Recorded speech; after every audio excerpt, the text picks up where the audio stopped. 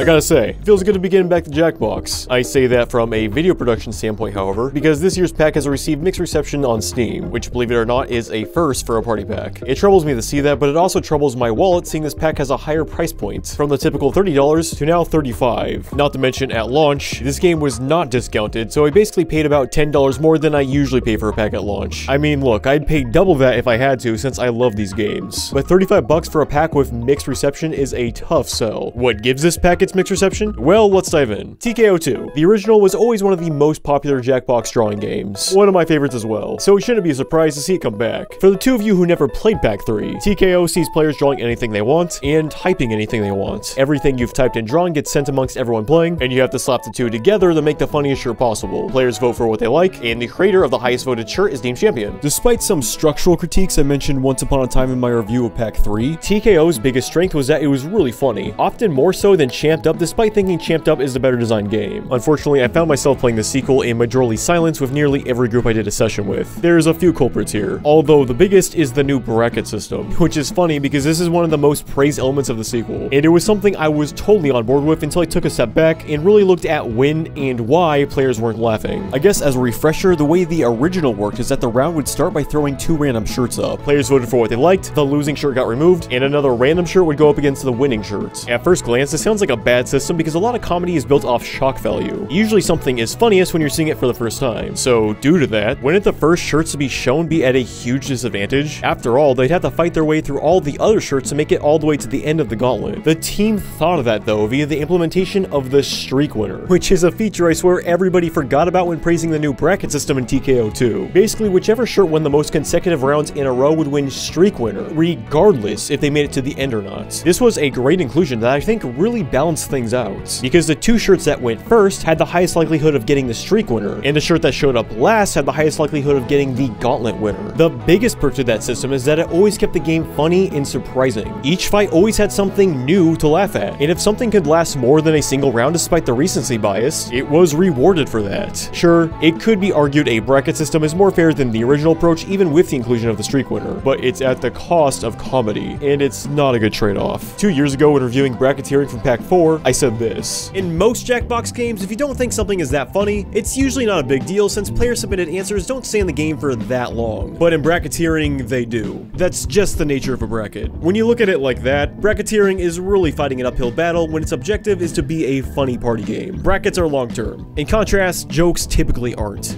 Period. It's a sentiment I still believe holds true, and is unfortunately now just as applicable to TKO2. Once you move on to the second tier of the bracket, all of the drawings have already been seen by that point, and because everyone has already seen the jokes, nobody is really laughing as much anymore. You're kind of just silently voting for which was the best. Having the same joke come in, go away, and then come back not even a minute later kills a joke way faster than in TKO1, where a joke only stayed on the screen until voted off, which again, I think was a much better system for the sake of comedy. That being said, there are a few other blunders here apart from just not being as funny. In the sequel, the energy itself is pretty low comparatively speaking, which is mostly due to the new soundtrack. The songs are great on their own, but I feel like I'm about to fall asleep listening to some of these. Check it out for yourself. Here's the drawing music in the first game.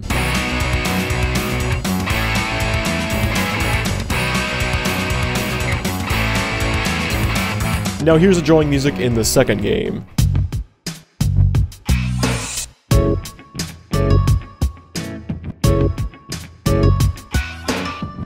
There's multiple tracks actually, but they're all pretty much like that.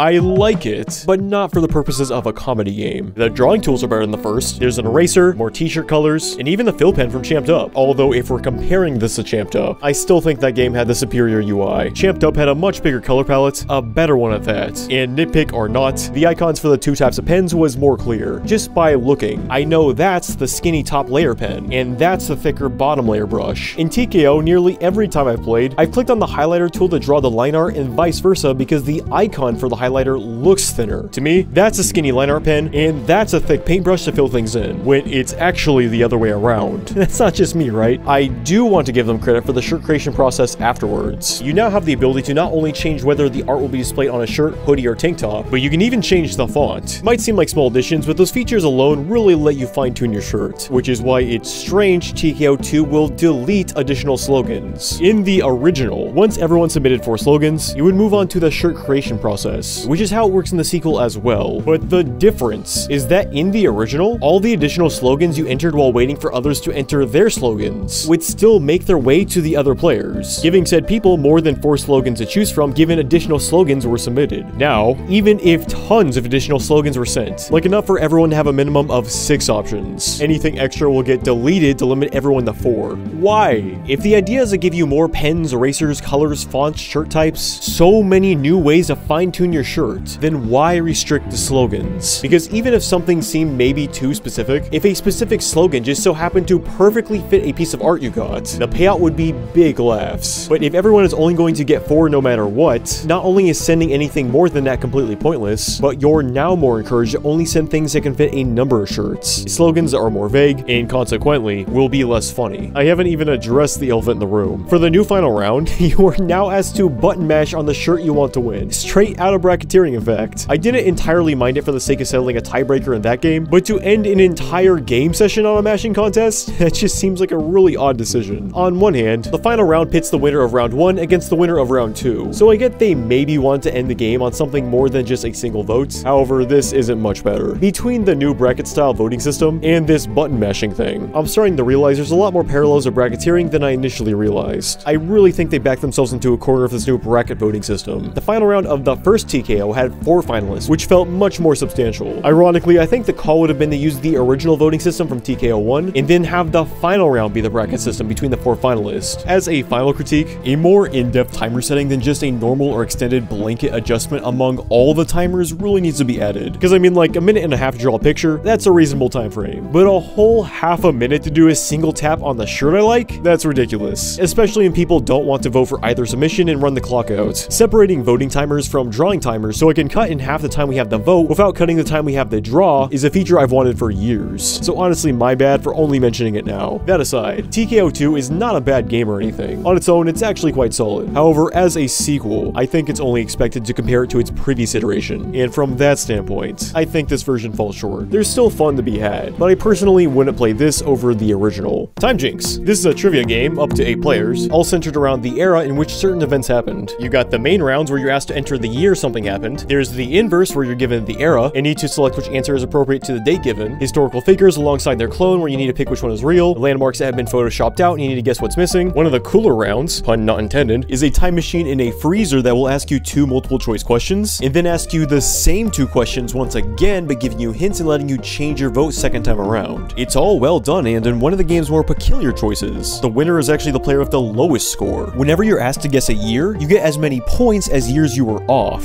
And rounds that don't have you guessing years instead take a certain percentage off your score for correctly answering. Again, despite the seemingly restrictive premise, I gotta give the team props for the creativity on offer. That being said, as cool as the scoring system is conceptually, definitely fits the overall theming. I think it can lead to some balancing issues. If your guess is way off the mark for even a single question, it can unproportionally f up your score. For most trivia games, your answer is either right or it's wrong. But here you can be really wrong. So if you're completely in the dark, the best idea is to just guess in the middle of the time frame provided so that you can limit just how wrong you can be. Makes me think there should have been some sort of cap so wrong answers can't add any more than like 15 or so points per question, since that way players can still be rewarded for being close. After all, I do think it's a cool idea, but won't feel like they're completely out of the game after a single wrong answer. You might be thinking, hey, so why is it called Timejinx? Man, isn't that the million-dollar question? I mean, sure, you will be presented with some text saying jinx whenever you guess the same year as another player, but it has zero effect on the game. Players should at least be given the option to double down or something along those lines. Otherwise, why name the game after a feature that doesn't impact anything? Timejinx is a decent little trivia game, but you gotta consider that this is Jackbox Games here. I mean, no one makes a better trivia game than this team does. So being decent is not good enough when you're standing up against titans like Trivia Murder Party, Fibbage, and of course You Don't Know Jack. It should also be noted that especially in comparison to games like Murder Party or Fibbage, Timejinx doesn't offer anything to those who aren't great at trivia. For Murder Party, you got the minigames, and for Fibbage, you got the lying. Whereas Timejinx Timejinx is just trivia with not much else on offer. Even the presentation, with the exception of the fun character designs and the music, which is absolutely phenomenal by the way, the game is very plainly presented. Ever since Party Pack 4, they've been knocking the presentation out of the park. And while this game doesn't look bad, I don't know, I can't help but feel it looks like something you'd see in PBS Kids. The player characters aren't even animated. It's just still portraits. Again, I love these designs, but if they're just going to be stills, at least provide players more than 8 to choose from. On that note, if there's any single thing that could have made this game stand out amongst its peers, it would have been a higher player count. I understand with certain Jackbox games, it does make sense to cap it at 8, because any more, and you'd only be elongating the game. Murder Party, for example, if you had like 20 players, it would take so much longer to get to the final round because you'd have that many more people that would need to die first. However, here in Timejinx, everyone is always answering simultaneously, and there's no way to interact with other players. Adding more players would not elongate the game whatsoever, beyond I guess having a higher likelihood that there could be a player that takes longer to answer the questions. But I mean, you could be playing a 2-player game where someone is constantly running out the timer. It's not a problem exclusive to higher player counts. Plus, like I said, these avatars are not animated, so designing 8 or so more stills to accommodate 8 or so more players without the concern of animating them all would not be a huge task. I want to reiterate that as far as trivia games are concerned, this is a solid one. I'd argue this team deadass sets the bar at what a good trivia game is. But Timejinx struggles to stand out in a series known for having some of the best trivia games out there. FixyText. You and up to 7 of your friends are asked to respond to a bunch of texts on behalf of the host. The round starts off by showing you what you're responding to, which players usually ignore or forget, and then are given a base response to work off of. Everyone is told to start typing, and then it's just you and your friends adding to that base message, with the catch being that you can't delete anything you've typed. After everyone is done typing, you all vote for what words you like, with points being awarded to the players who submitted the words most voted for. This goes on for 3 rounds with absolutely 0 changes or gimmicks to shake things up as the game progresses, and the player with the highest score at the end is the winner. That is the entirety of FixyText. The only other thing to mention is that at the start of the game, players vote for what types of text they will be responding to between flirty, serious business, friends and family, and unknown number. These are your 4 categories every session, and they never change. Sounds bad, and yeah, only 4 categories in the entire game is pretty rough. But it's not like it matters much anyway, since both the received text and the base text have been ignored in every session of FixyText I've played. And I've played the game with 5 entirely different groups. The bigger problem is just that this is hardly a game. A day after Pack 10 dropped, I left a written review stating that the game is the equivalent of you and all your friends jumping into a public Google Doc and hammering away on your keyboard. Ever since then, I've seen a lot of people describe the game in the same way, and I don't know if it was because of my review or if it was an independent thought multiple people had. Although if it was the latter, then that's brutal. So many people independently perceive the game the same way I did, because the comparison does FixyText no favors. The thing that hurts this game most is its lack of structure. Quiplash, Job, Survive the Internet, Rumoring, hell, even Joke Boats introduce something to shake up the gameplay. These changes not only keep things interesting, but they also give their respective titles some sense of progression, no matter how small. But when the only progression in FixyText is the initial text everyone flat out ignores, all you're left with is unintelligible word salad. The more apologetic denotation of the game would be that it's chaotic. And you know what? If by chaos you mean unintelligible gibberish that is the equivalent to a toddler blurting out memes and references, then yeah, it is chaotic. Although in this context, chaos just seems like a kinder version of the word I would use. Loud. But hey, some people might like loud, and seemingly some do. And that's fine, really. It's not like it's impossible to have a good time with FixyText. That being said, I also don't think it's impossible to have a good time if you and all your friends were to type a bunch of bullshit in the same public Google document. Plus, if you and all your friends jumping into the same public Google Docs and hammering away nonsense sounds fun to you, you could just save yourself 35 bucks and go do that instead. If I were to review Google Docs on its merit of being a good game, I'd give it a 1. Fortunately, how good of a game Google Docs isn't a concern, because that's not the intended application. But when we're talking about 1 of 5 entries in a selection of party games, then yeah, how good of a game FixyText is the whole point of this review. So on that merit, sorry, but I don't believe FixyText is a good one. A game should not receive undeserved credit because your friends can type something that can make you laugh, because your friends can do that on anything. If I hand an artist a blank piece of paper and they draw a masterpiece, what am I gonna praise? The piece of paper? Man, what a good piece of paper that was. Probably the best piece of paper in the entire pack. It might be tempting to compare FixyText to Job, which is another Jackbox game you could argue is built around gibberish. Although the difference is that with Job, despite the broken English, it is still a comprehensive experience. There's a thought process there you can follow and understand, which makes the broken English even funnier. Instead of being a game that just stops at a pile of word salad, it's a game built around turning everyone else's word salad into a coherent response that is applicable to the prompt. The best submissions aren't irrelevant gibberish, but instead the ones that fit the prompt despite the limitations. It's the difference between turning gibberish into a cohesive and structured game versus just leaving gibberish as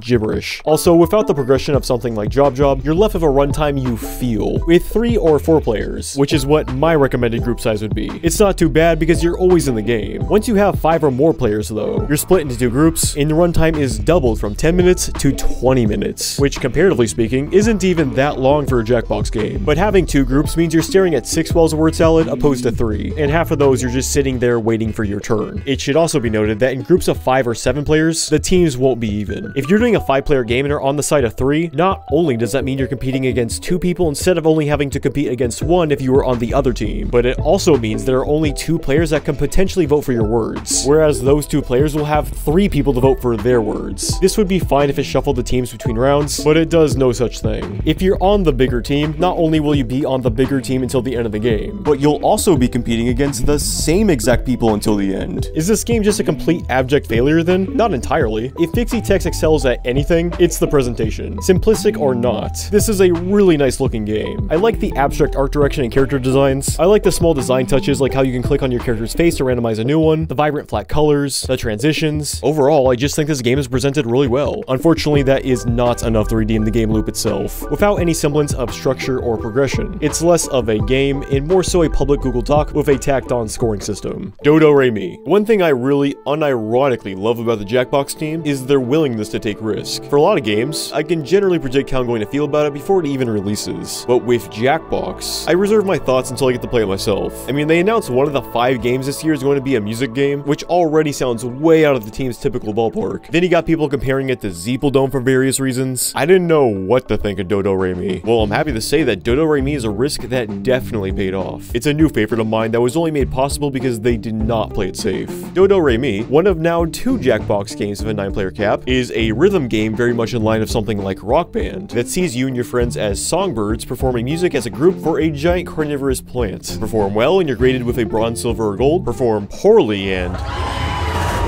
The songbird angle is pretty ingenious as it was used as an excuse to add any instrument imaginable, even stupid shit like gargling. It also lends itself well to treating the whole thing like a nature show, which they took full advantage of via an inquisitive narrator with a gentle voice. Now that the song is selected, the birds will choose an instrument. You all start by picking one of 40 songs, which is not only more than it originally had at launch. Yeah, they actually added more content and updates surprisingly, but 40 songs is more than some standalone music games I know of. Then everyone picks an instrument. The selection is not only big, I mean you get like 10 or more different instrument choices, but it's a different selection of instruments for every song. The instruments are categorized by what part of the song they are. Percussion, melody, harmony, stuff like that. The part an instrument plays determines what notes you'll play, the number of lanes you'll have, and the difficulty of your part. Needless to say, this lets each person of your group play at a different skill level, despite all working together on the same song. Certain instruments also have a gimmick to them. Most of them play out in your expected hit the button when the note lines up style you've definitely seen in games like DDR or the aforementioned Rock Band. But then you got these slider instruments where you have to tap and drag to warp your pitch up or down. You usually see it in brass instruments or a cappella voicing, which never fails to crack me up. One of the most genius inclusions is the tap tap tap syncing method. If you're playing over Discord or a live stream, it's expected there will be different degrees of latency. Obviously that wouldn't bode well for a game all about being in sync with the music. So to adjust for this, everyone is asked to tap their screen 3 times in sync with the host before the song starts. 3, 2, 1, tap, tap, tap.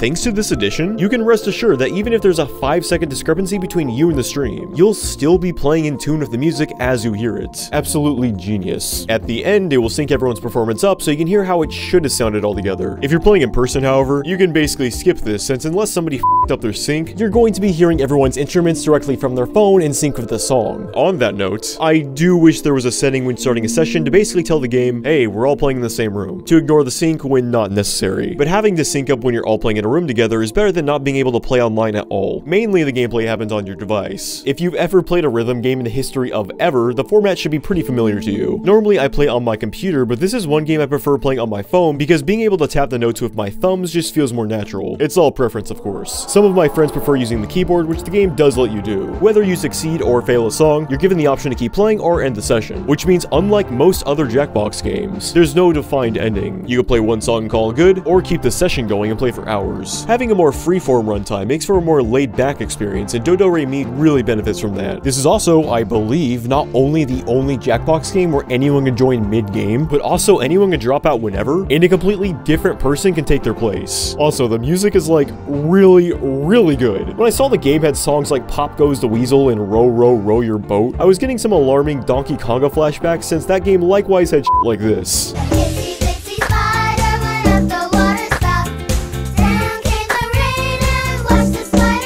But although in Donkey Konga, Bingo sounded like this, in Dodo Re Mi, it sounds like this.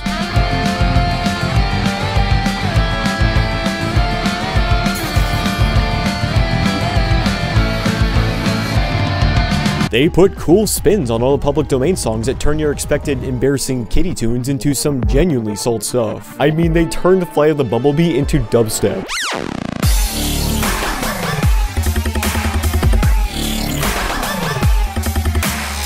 I'd also be remiss if I didn't mention the absolutely phenomenal self-titled main theme.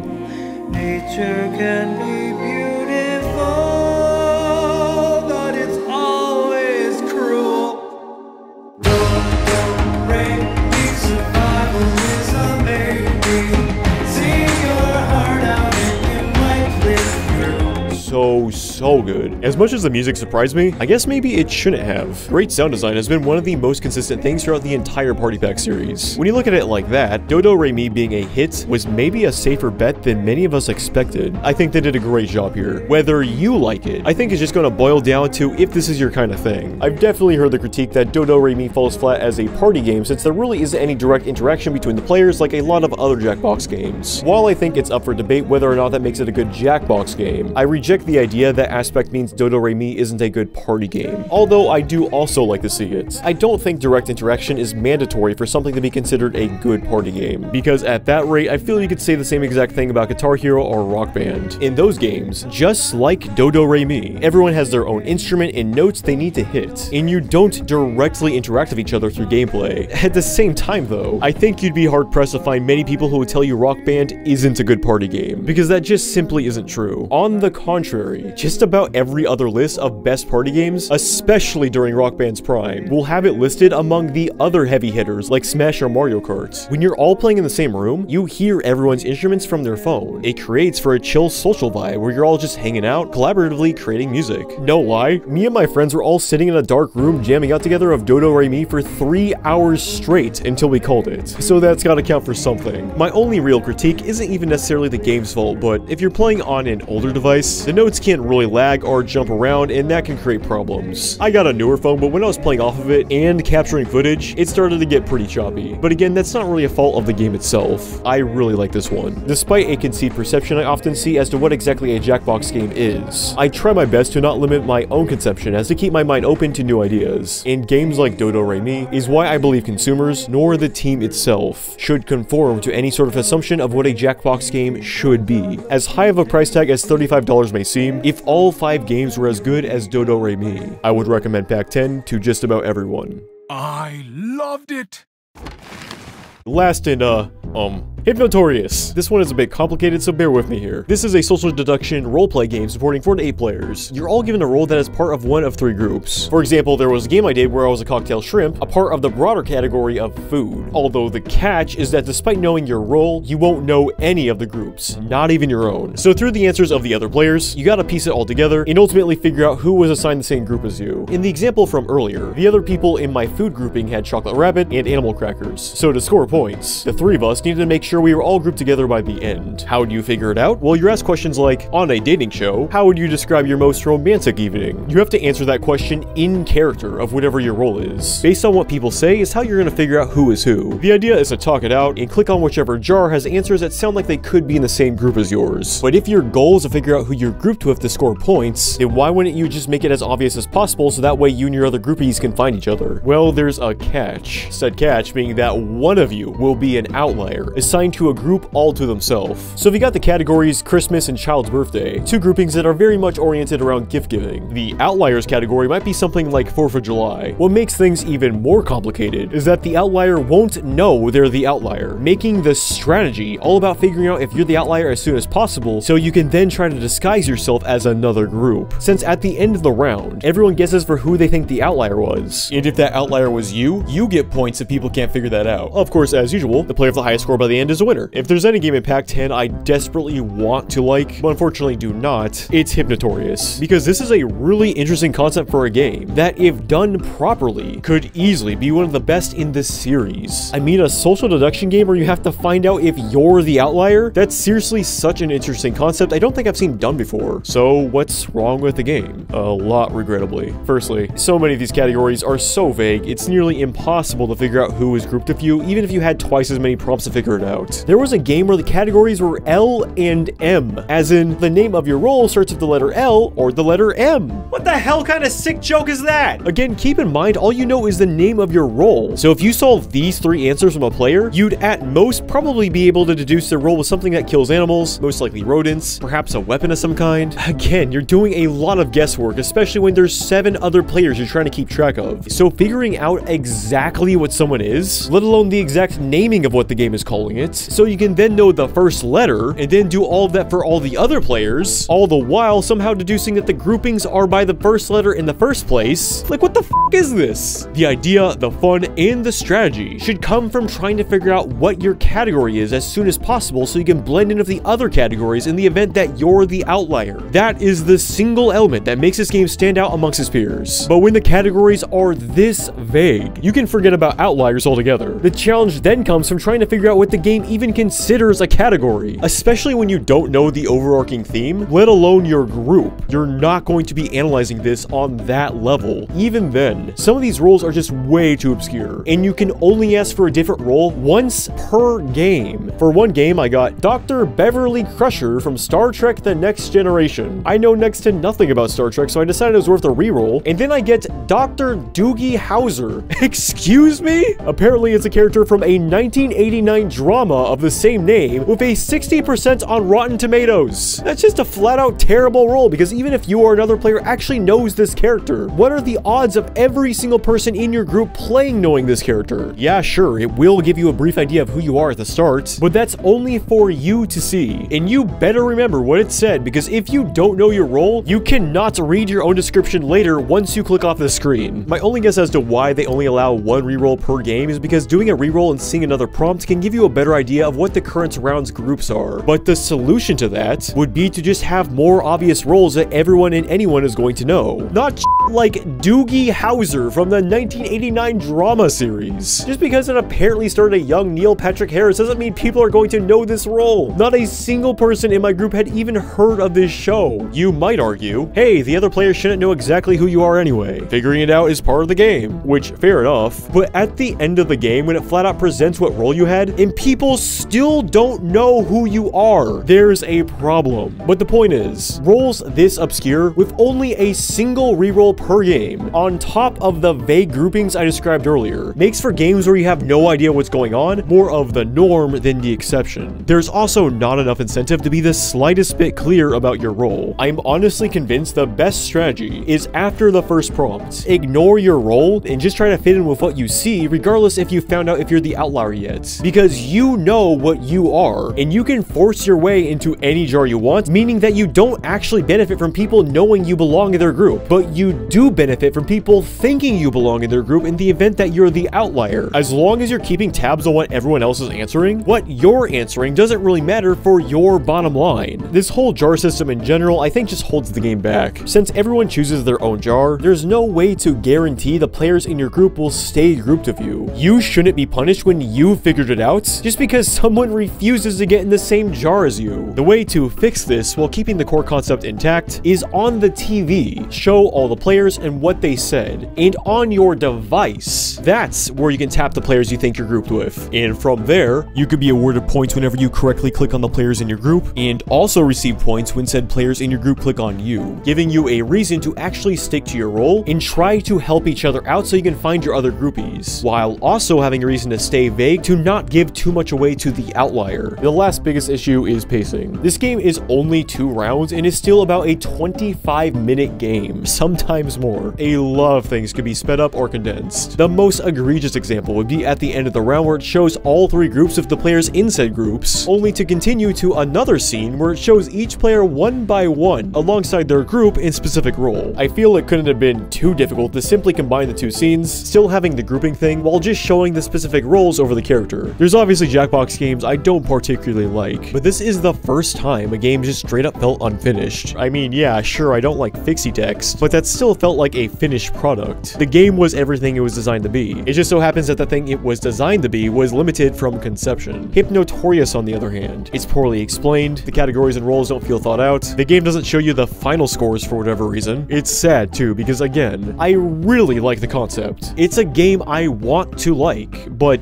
I just can't. Not at its current state. Surprisingly enough, this game was updated alongside the pack as a whole, but the most notable change Hypnotorious saw was a button that lets you clap when the roles are being revealed. Kind of a fun feature, but also like, what? I hope this concept is revisited someday in the future, but as it currently is, I likely won't be coming back to this one anytime soon. And that concludes every game in Pack 10. I love Jackbox, and to be completely honest, Jackbox Games is like the one studio I don't want to see struggle, but this is a rough year for them. TKO2 is a lateral step at best, Timejinx is an alright trivia game, but it doesn't even begin to compare to Fibbage or Trivia Murder Party. FixyText is barely a game, and Hypnotorious is a fantastic concept that isn't taken full advantage of. The only game in this year's pack I'm going to be revisiting is Dodo Re Mi. That game is so good that if it was a $15 standalone, I'd say just pick that up instead. 35 bucks for the whole pack, on the other hand, that's steep. I could understand a price hike at a pack they thought was one of their best, but this is probably their first dud in years, which leads me to something I want to talk about, although I should probably give this a score first. I'm giving the Jackbox Party Pack 10 a 2.9 out of 5.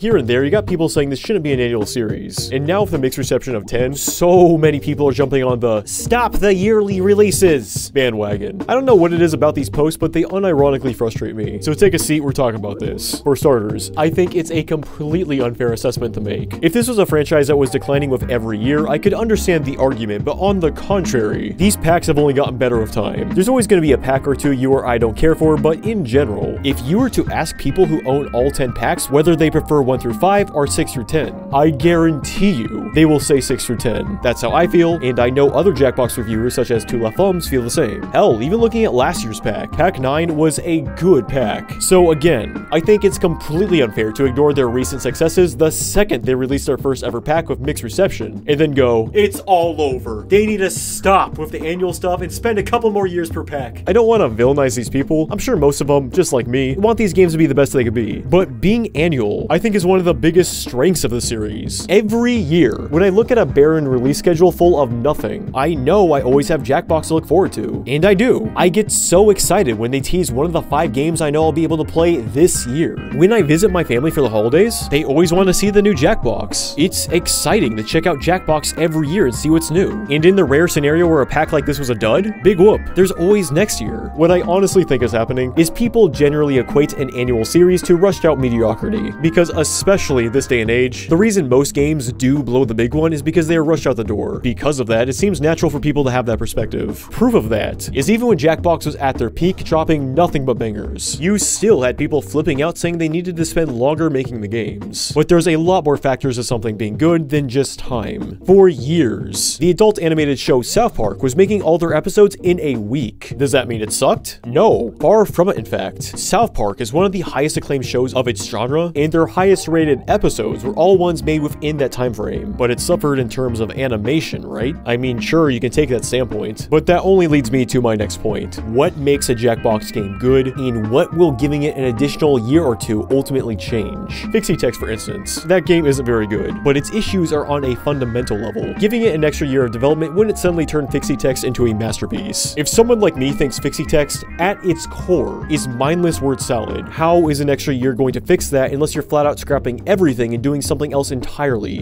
And in that case, is that really the best outcome? What about people who like FixyText? Conversely, look at Push the Button. To my understanding, the game with the longest development cycle was Push the Button. It's a game they were fine-tuning for over 2 years. And in terms of presentation, I'd argue you can tell, it's one of the most polished, nicest looking Jackbox games. But here's the deal, not everyone likes Push the Button. In fact, I know a lot of people who don't care for Push the Button. I know more people who like something like Quiplash, games games thought up and made in under a year than people I know who like Push, the Jackbox game with the longest development cycle in their entire history of the series. Much like South Park, I don't think people mind the simple presentation nor the simple nature of some of these games. More time to work on any particular game might mean more games can look as good as Push a Button, but looking like a Flash game didn't stop people from loving Mad vs. City, it didn't stop people from loving Champed Up, it didn't stop people from loving Job Job. I mean, honestly, you give them an extra 2 years to work on Quiplash, what is really being done in those 2 years? More prompts? I haven't even made my way through a 10th of the prompts in the base game. These aren't huge adventure games like Zelda where having more time means more content to further enrich the game. A huge appeal of Jackbox games is that they're simple. Add too much and will only start to feel bloated. People seem to believe that if Jackbox games had an extra year or so to develop a pack, then all 5 games would be games that they would love. And I can guarantee you that would not be the case. You Don't Know Jack is probably the most polished game in Pack 5. There's tons of content and there's really not that much objectively wrong with the game. But you know what? I don't really like it that much. That doesn't make it a bad game, but it's not really my thing. And even 3 or 4 more years to work on it wouldn't make me suddenly like the core gameplay loop. But then what if they spent 3 years on a pack and then all the games were like that? Really polished, content-filled games I just didn't care for. Then what? Wait another 3 years? For most Jackbox games, it's going to boil down to, is this your thing or not? Pole Mine is one of my all-time favorite Jackbox games. Top 5, in fact. I'm well aware that is a very unpopular opinion. But for me, the only thing I would change about Pole Mine, if I could, is the ability to vote for the next round category. But for those of you who don't like Pole Mine, would changing that one thing suddenly make you like Pole Mine? Probably not. On the contrary, if Jackbox games took the additional time to make changes to comply with the people who don't like Pole Mine, changing it into something those people believe would make the game something they do like, someone like me who considers it a favorite might not like it at all anymore. Their only game in the entire history of games I think would have completely been redeemed with more time is Hypnotorious. But that is one game out of over 50 games they've made at this point. In the current format Jackbox exists, the biggest benefit time would give would be giving the team more time to think of the ideas themselves. But from what I understand, they have so many ideas at the studio, they have to decide which of the ideas are even going to make it into this year's pack, often holding back ideas, saving them for future packs. So at that rate, I say f it. Put out those ideas. Us biggest Jackbox fans that buy each and every pack see the games as a yearly tradition, and we want to see what the team thought up this year. Again, if each subsequent entry was gradually getting worse and worse, then I could maybe see the argument that these shouldn't be annual, but that 100% has not been the case. All I gotta say is wait for 2024's game. If their next game is also a dud, I think it'll be fair to then roll out the "this series shouldn't be annual" remarks. But something tells me their next game is going to be a big one, and 10 was treated more as a stopgap to keep the fans occupied, despite how we feel the 10th should have been handled. Honestly, at that rate, I think the fact they charged $35 for this pack is more insulting than the games in Pack 10 themselves. But hey, I've now reviewed all 10 Jackbox games, and I'm finally ready to make something I planned over 3 years ago. I hope you join me again soon for a video on the full ranking of every Jackbox title. Until then, happy holidays, and I'll see you all next year. Holy cow, this took such a long time. By the time I'm doing this outro, it's not even 2023 anymore. But seriously, thank you so much for sticking with me for this entire series. I'd like to give a special thanks to patrons such as Alizard, Niji, Evan Halbert, Some Crazy Idiot, Ian, David Marchesi, Gameplayer 1500, Kenzo TN, Drew Kellenberger, David Pacheco, Victoria Mars, Amanda Guth, and Ronnie Batter. Until next time, have a good one.